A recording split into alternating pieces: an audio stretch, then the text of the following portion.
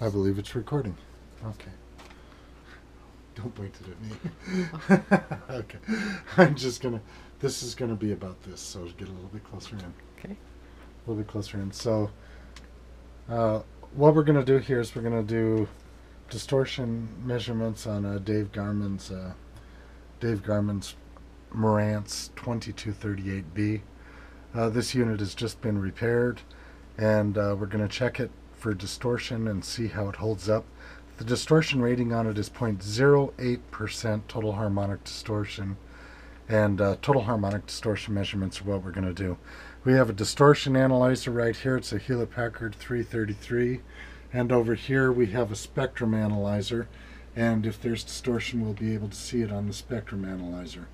So having said that, the very first thing we're going to do is we're going to bring it up. We're going to bring up the output, and if you look at the oscilloscope, we'll bring the output up to 5 volts peak, and at 5 volts peak it's 1.6 watts.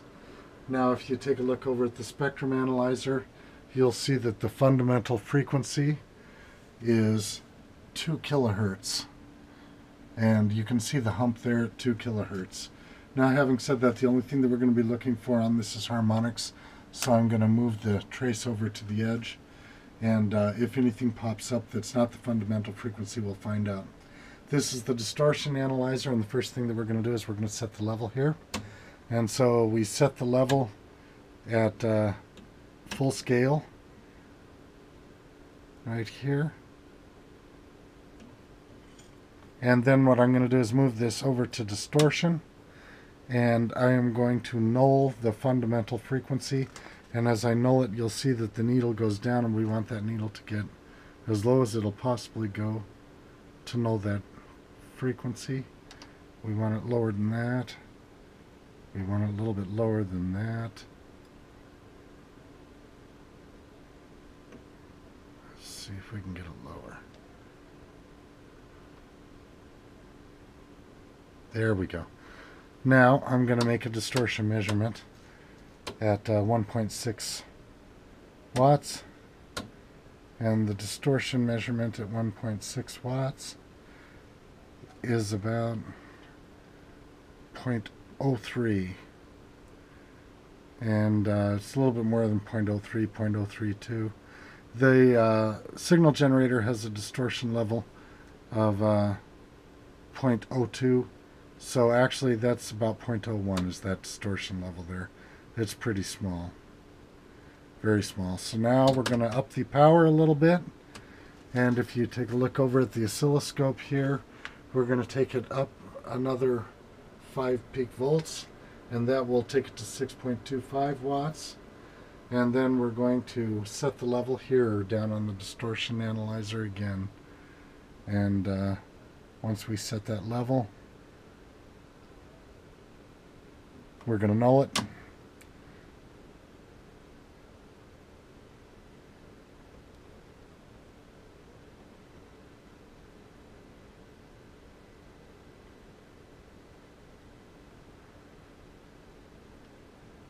There we go. Then we're going to make a distortion measurement there.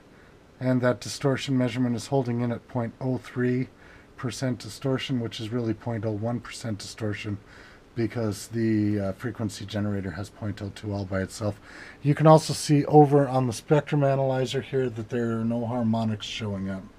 Now we're going to take the voltage up another 5 volts peak, which will take the power up to 14 watts.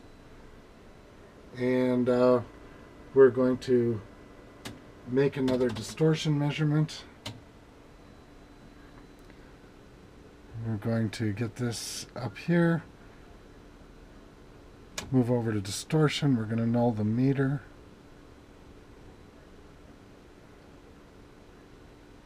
As the meter's nulled, we'll start backing off and taking a look at what the percentage of distortion is.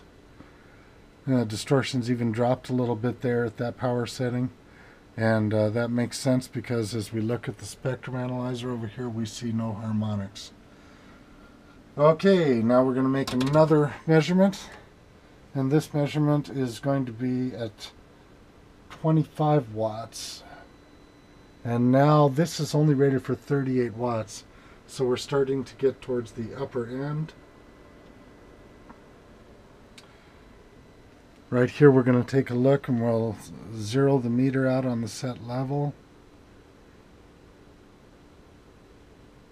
Then we'll move this over to distortion and we'll try and null the fundamental frequency again. And there it's nulled. Well, not quite. Just a minute here.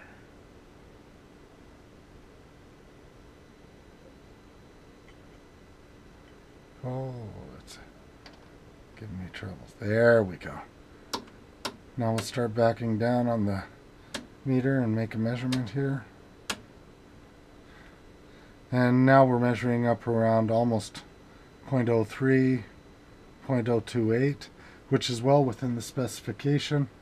And now we're going to take the power up, and this time we're going to take it up to 25 watts. We're going to set the level on the distortion analyzer again. We'll set it for full scale here. Move it over to distortion. We'll move to null the fundamental frequency.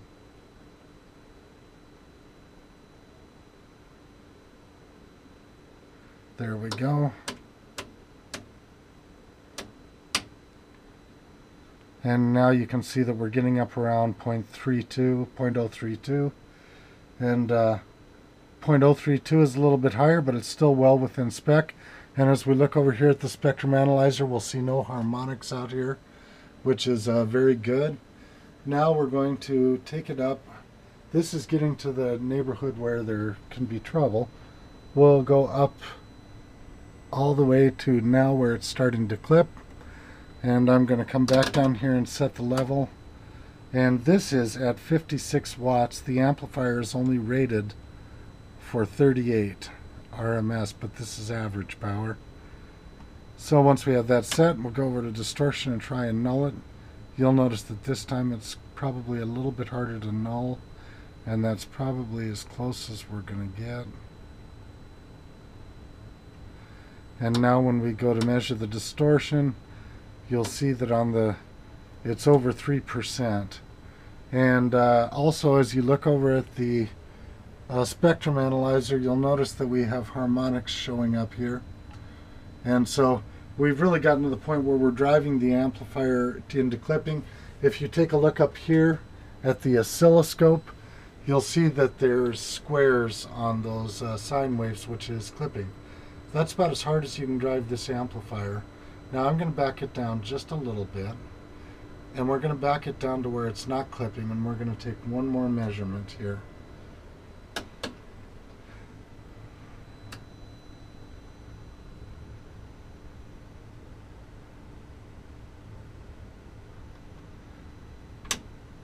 I'll go over here and we'll try and null this out. These load resistors are probably getting real hot back there.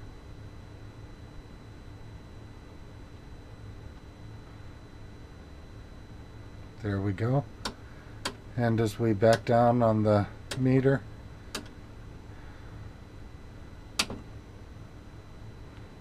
we're up around 0.04% distortion right before it goes into clipping. So this amplifier is well within specifications. And go on ahead and show the load resistors in the back of this thing, if you can hold that up over the top. Point it down, there are two big green things. Those load resistors right now, you could probably cook an egg on them because they've been driven pretty hard. But there you have it. Now I've backed the whole thing down. The point of this is that the amplifier is operating well within specifications of 0.08% distortion. And in fact, if anything, that was a conservative number. It's got better distortion specifications than, and it's old, and it's still got very good distortion characteristics. So that'll be the end of that video. There you go, Dave. It's up and it's running. Now all we have to do is get lights for it.